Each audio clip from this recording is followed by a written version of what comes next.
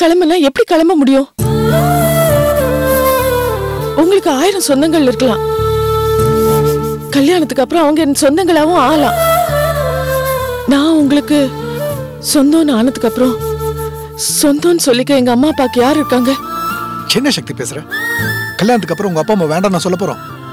கல்யாணத்துக்கு அப்புறம் உங்க அப்பா அம்மா யாரு? என் மாமனார் மாமியார். அவங்களே அப்பா அம்மா மாதிரி நான் பாத்துக்க மாட்டேன். நீங்க சொல்றது எல்லாமே உண்மைதான். இப்ப நான் விரும்பியோ விரும்பாமலோ பல வருஷமா பகையா இருந்த இந்த சொந்தங்களை தேடி இந்த ஊருக்கு வந்துட்டேன். இத்தனை நாளா எங்க மாமா வெற்றிவேல் அண்ணாச்சி குடும்பம் மட்டும்தான் இங்க இருக்குன்னு நினைச்சிட்டு இருந்தேன். அவங்கள சமாதானப்படுத்தி எங்க அப்பா அம்மாவோட சேர்த்து வச்சிடலான்னு நினைச்சிட்டு இருந்தேன். ஆனா இங்க வந்த அப்புறம் தான் எனக்கு தெரிஞ்சது எங்க அத்தை நாகவல்லியோட குடும்பம் கூட இங்கதான் இருக்குன்னு. அதுவும் மாமாவோட குடும்பத்தோட ஜென்ம பகையா இருக்குன்னு. அப்படின்னா நீ அவங்க குடும்பத்தையும் சமாதானப்படுத்தணுமா? ஆமா, அது இப்ப என் கடமை. ஆனா இப்ப என் கடமையை செய்யறது அவ்வளவு சுலபம் இல்ல. நான் உங்ககிட்ட கேட்ட 6 மாசம் டைம்ல அதை செஞ்சு முடிக்க முடியாது. ஏன் சக்தி? முதல்ல எங்க மாமா குடும்பத்தையும் அத்தை குடும்பத்தையும் ஒன்னா சேர்க்கணும். அதுக்கப்புறம் தான் இவங்க 2 குடும்பத்தையும் எங்க குடும்பத்தோடய சேர்க்க முடியும்.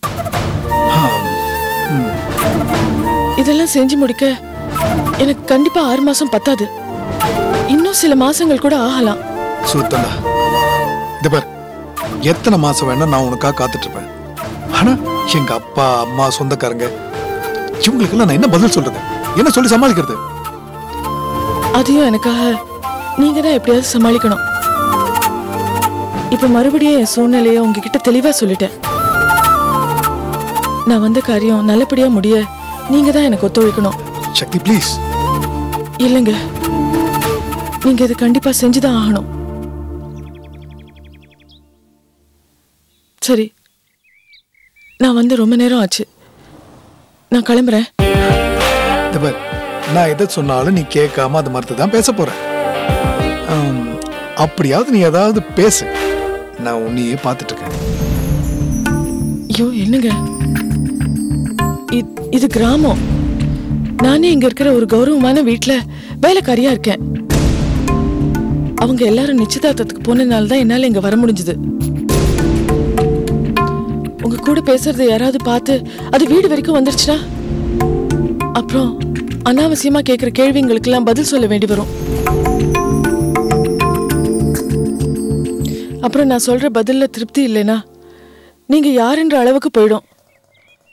அப்புறம் ரொம்ப சிக்கலாயிடும். நீங்க முதல்ல கிளம்புங்க. எதுவா இருந்தாலும் போன்ல மட்டும் பேசுங்க. ப்ளீஸ் சக்தி. இல்ல ப்ளீஸ் புரிஞ்சுக்குங்க.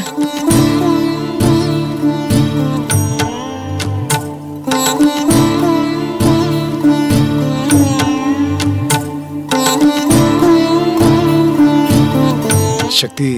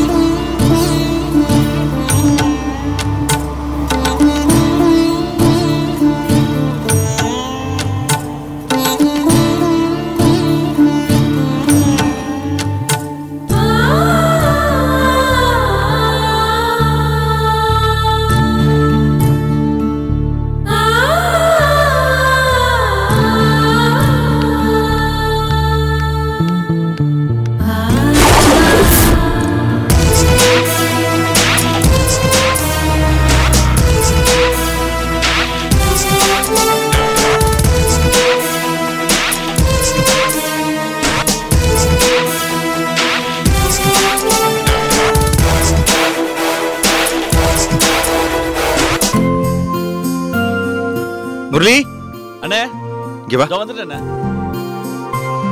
என்னண்ணே? இந்த மாலை எடுத்து மாப்பிள்ளை கழுத்துல போடு. போடு.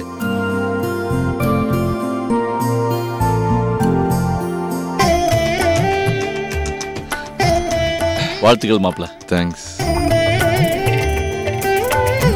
இவரை நீங்க உங்க தம்பின்னு அறிமுகப்படுத்தினீங்க. இவரோட சம்சாரம் எங்க காணோம்?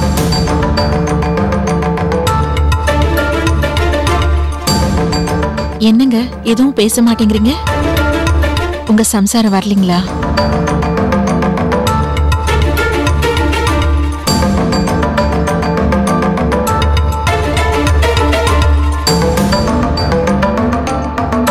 என்ன முழிக்கிறீங்க?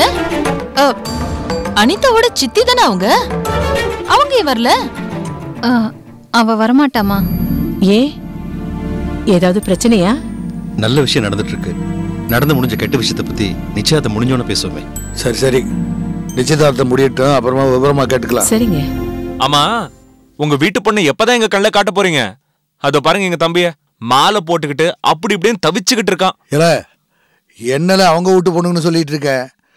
எப்ப ஜெயவேலு கல்யாணத்தை வச்சுக்கலாம்னு சொன்னானோ அப்பவே அவ நம்ம வீட்டு பொண்ணு ஆயிட்டாள. அண்ணாச்சி, சம்மந்தி அம்மா கிட்ட புடவையை வாழ்த்தி கொடுங்க. பொண்ணுக்கு புடவையை கட்டி அழிச்சுட்டு வாங்க. வாங்கிக்கிங்க. இந்த சீக்கிரம் கூட்டு வா.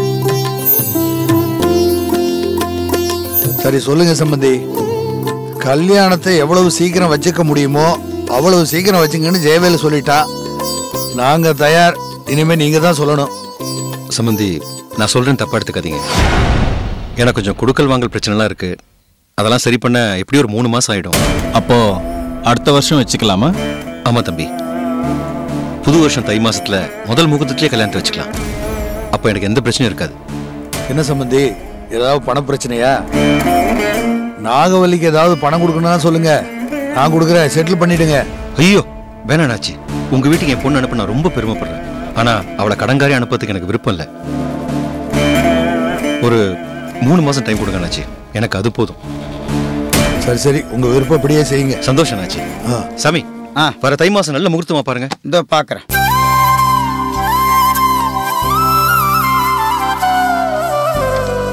நேரமாவது பொண்ணை வர சொல்லுங்க. இதோ வர சொல்றேன் நாச்சி. கௌரி,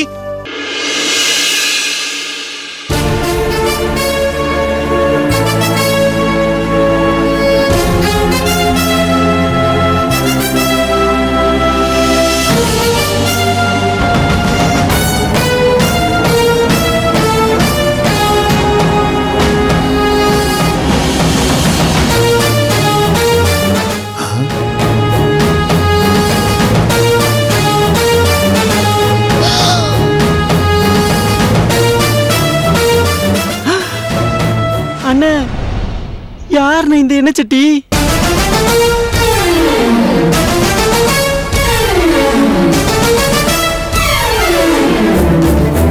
நமஸ்காரம் பண்ணிக்குமா. வணக்கங்க. யார் இவங்க? ஏன் இவங்க அலங்காரம் பண்ணிருக்காங்க? அதானே, யார் இது? இவதாங்க எங்க பொண்ணு அனிதா.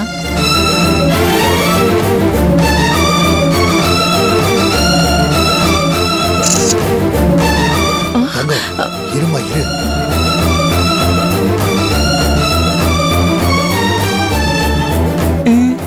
அண்ணா, என்ன விளையாடுறீங்களா?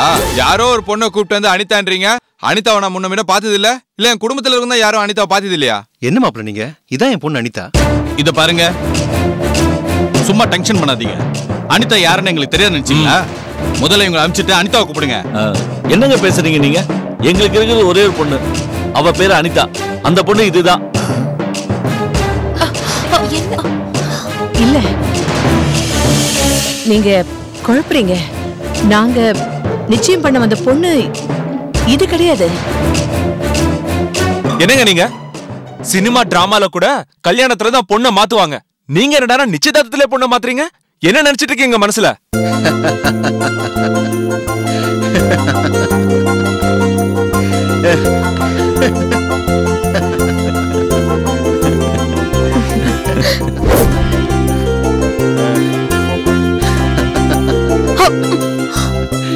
சம்பந்தி, உங்க பையன் என் பொண்ணோட பழகுவாரு, ஊரெல்லாம் கூட்டிட்டு சுத்துவாரு, கல்யாணத்தை வச்சுக்கணும்னு சொல்லுவாரு, அப்புறம் வேணான்னு சொல்லுவாரு. எங்களை எவ்வளவு பாடுபடுத்திருக்காரு. அதான் நாங்க அனிதாவோட ஃப்ரெண்ட எங்க பொண்ணு அனிதான்னு சொன்னோம். என்ன நினைச்சு பயந்துட்டீங்களா? என்ன பயந்துட்டீங்களா? என்ன அது சின்ன பிள்ளைத்தனமா விளையாடுறீங்க? இந்த மாதிரி இன்னொரு தடவை பண்ணீங்க, சீட்டிங் கேஸ்ல பிடிச்சி உள்ள தள்ளிடுவேன். கூப்பிடுங்க மருமகளை. மன்னிச்சிருங்க அண்ணாச்சி. அனிதா வர சொல்லுமா. அனிதா, அனிதா வா.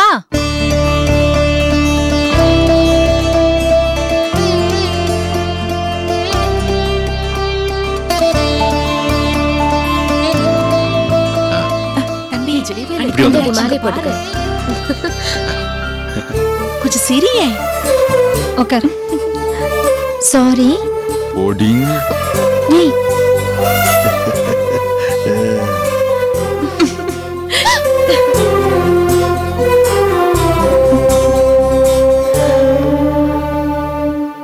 கோச்சிக்காத. சரி கோச்சிக்கல விடு.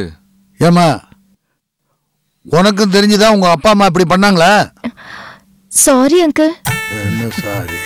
அண்ணாச்சி லக்ன பத்திரிகை வாசிக்கலாமா? சுபமஸ்து சுப்ரதிஷ்டிதமஸ்து. திருமண நிச்சயதாம்பூல அழைப்பிதழ் நிகழும் மங்களகரமான விஜய வருடம் ஆவணி மாதம் 31ஆம் நாள் ஆங்கில தேதி 16/9/2013 சுபயோக சுபனன் நாளில் திருநெல்வேலி மாவட்டம் குலசையூரை சேர்ந்த திரு வெற்றிவேல் தங்கம்மா அவர்களின் இளைய குமாரன் ஜெயவேலிற்கும் திருநெல்வேலி மாவட்டம் கடவூரை சேர்ந்த திரு சின்னதுரை கௌரி இவர்களின் குமாரத்தி அனிதாவிற்கும் மேற்படி சுப முகூர்த்தம் வருகின்ற தை மாதம் 20 தேதிக்குள் திருமணம் செய்து வைக்கப்படும். சுபம் சுபம் சுபம்.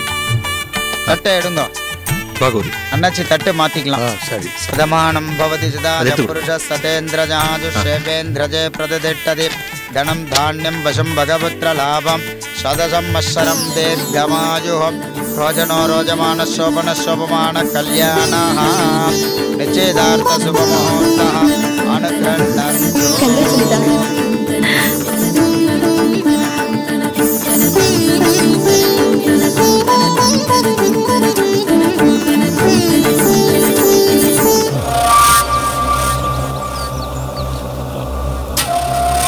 அத்தை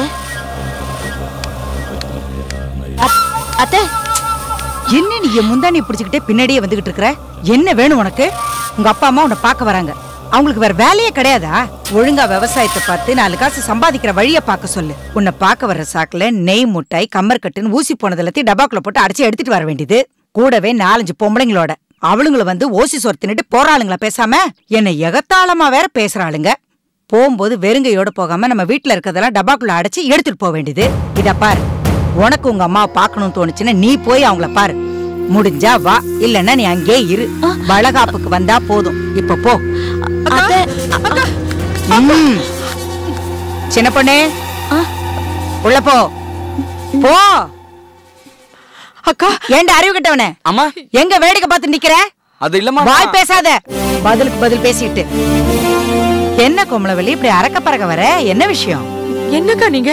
உங்களுக்கு விஷயம் தெரியுமா தெரியாதா? அண்ணாச்சி விட்டு நிச்சயதார்த்தத்துக்கு கூட போகாம அப்படி என்ன முக்கியமான விஷயத்த சொல்ல வந்துட்டேன்? அப்போ உங்களுக்கு ஜெய்வேலுக்கு நிச்சயதார்த்தம்னு ஏற்கனவே தெரியுமா? தெரியும். நீயே அந்த நிச்சயதார்த்தத்துக்கு போல? நீயா போலையா இல்ல அவங்க உன்னை கூப்பிடலையா? கூப்பிட்டாங்கக்கா. நான் என் வீட்டுக்கு போய் அருக்காணி கிட்ட விஷயத்த சொல்லிட்டு நிச்சயதார்த்தத்துக்கு கிளம்பலான்னு புறப்பட்டேன். நான் நிச்சயதார்த்தத்துக்கு போனா அங்க ஏதாவது கலாட்டா பண்ணி நிச்சயதார்த்தத்தை நிறுத்திடுவேன்னு என் பொண்ணு வீட்டுக்குள்ளேயே வச்சு என்ன பூட்டிட்டா. அப்படின்னு நீ ஆசைப்பட்ட மாதிரி ஜெயவேலுக்கும் உன் பொண்ணுக்கும் கல்யாணம் நடக்க தடையா இருக்கிறதே உன் பொண்ணு அருக்காணி தானா? என் பொண்ணு மனச மாத்தி அந்த ஜெய்வேல் பக்கத்துல மணவரையில உட்கார வைக்க வேண்டியது என் பொறுப்பு. அதெல்லாம் இருக்கட்டும்க்கா. ஆனா நீங்க சொன்னது என்னாச்சு? அவன் கல்யாணத்தை தடுத்து அவனுக்கும் என் மகளுக்கும் கல்யாணம் பண்ணி வைக்கிறேன்னு வாக்குறுதி கொடுத்திருக்கீங்க. அத மறந்துட்டீங்களா? ஐயோ, இப்ப நிச்சயதார்த்தம் முடிஞ்சு போச்சு. இன்னும் கொஞ்ச நாள்ல கல்யாணமும் நடந்துற போகுது. அப்புறம் எப்படிக்கா ஜெய்வேலுக்கும் அருக்காணிக்கும் கல்யாணத்தை பண்ணி வைப்பீங்க? நிச்சயதார்த்தம் தானே நடந்திருக்கு, முகூர்த்தம் நடக்கலையே. ஐயோ, என்னக்கா நீங்க அசால்ட்டா பேசுறீங்க? நான் தவிக்கிற தவிப்பு எனக்கு இல்லக்கா தெரியும். என்கிட்ட பொறுப்பை ஒப்படைச்சிட்டல்ல, அப்புறம் ஏன் நீ டென்ஷன் ஆகுற? அக்கா, நிச்சயதார்த்தம் நடந்துருச்சுன்னா பாதி கல்யாணம் நடந்து முடிஞ்ச மாதிரிங்கிறது உங்களுக்கு தெரியாதா? தெரியும். எத்தனையோ கல்யாணம் மணவர வரைக்கும் போய் பாதியிலே நின்னு போயிருக்கு. அந்த கதையெல்லாம் உனக்கு தெரியுமா? அப்போ அந்த கல்யாணத்தை மணவர வரைக்கும் விட்டுட்டு தாலி கட்ட போற நேரத்துல தான் நிறுத்த போறீங்களா? ஐயோ, அதுக்குள்ள எனக்கு மாரடைப்பு வந்து நான் செத்து போயிடுவேன் போல இருக்கேன். ஐயோ, நீ ஏன் இப்படி டென்ஷன் ஆகுற? ஜெய்வேலுக்கு அந்த பொண்ணோட கல்யாணம் நடக்காது. அவன் உன் பொண்ணு கழுத்துல தான் தாலி கட்டுவான். இதுதான் நடக்கும், சத்தியம். என்னமோக்கா, நான் உங்களை தாக்கா நம்பியிருக்கேன். பார்த்து பண்ணுங்க. நான் பாத்துக்கிறேன். அப்புறம் உத்ரா இந்த வீட்டுல தான் இருக்கா. அடிக்கடி நீ இந்த வீட்டு பக்கம் வராத, புரிஞ்சுதா? சரிக்கா, நான் கிளம்புறேன். கிளம்பு கிளம்பு. வாட்ச்மேன் வந்துட்டமா. அம்மா, அறிவு கட்டானே. நான் வீட்டை விட்டு கிளம்பும் போது மகாராஜாவே இருந்தாலும் வீட்டுக்குள்ள விடக்கூடாது. புரிஞ்சதா? வா. இதுங்களெல்லாம் பார்த்துட்டு போனா என் வேலை எங்க நடக்கிறது? ஜான், ஒரு 10 நிமிஷம் பொறுத்து கிளம்பலாம். சரிங்கம்மா.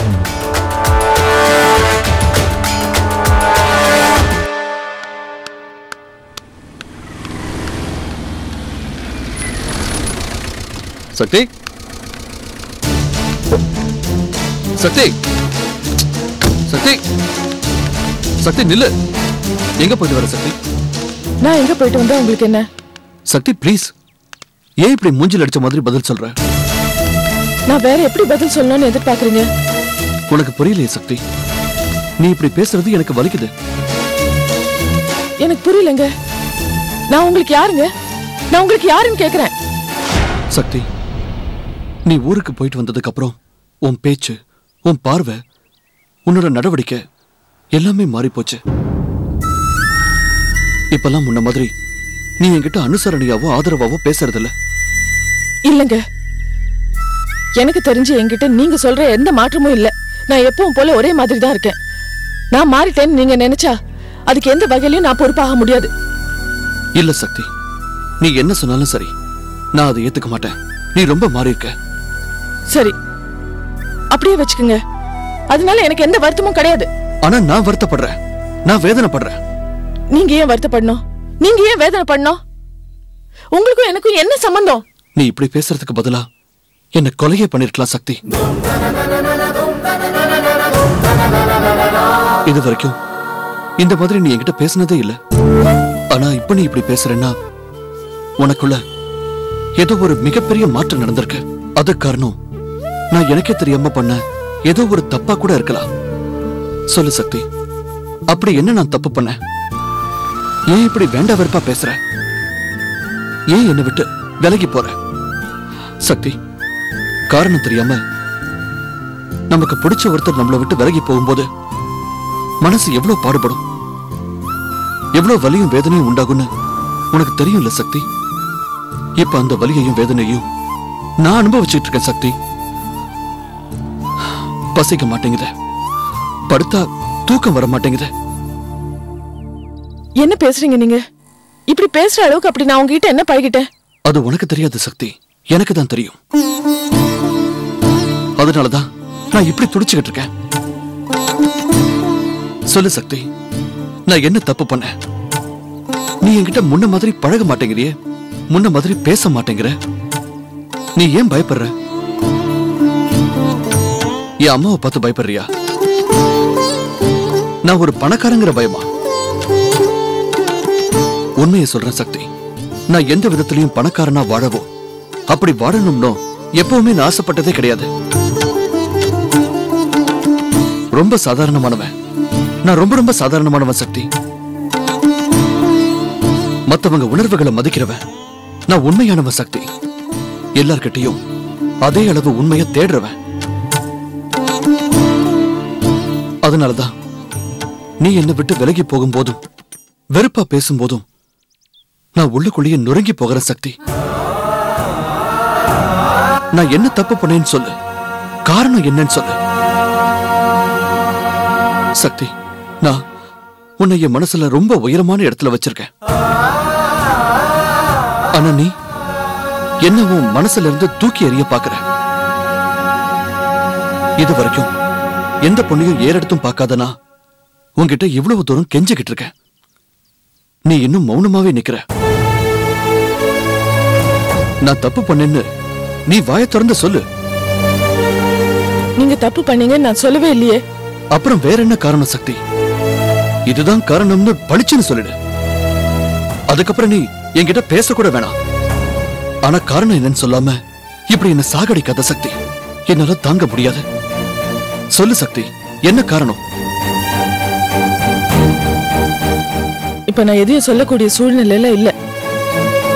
உங்களுக்கு அவசியம் தெரியணும்னா நீங்க ரங்கண்ண தாத்தா கிட்ட கேட்டு தெரிஞ்சுக்கங்க. சக்தி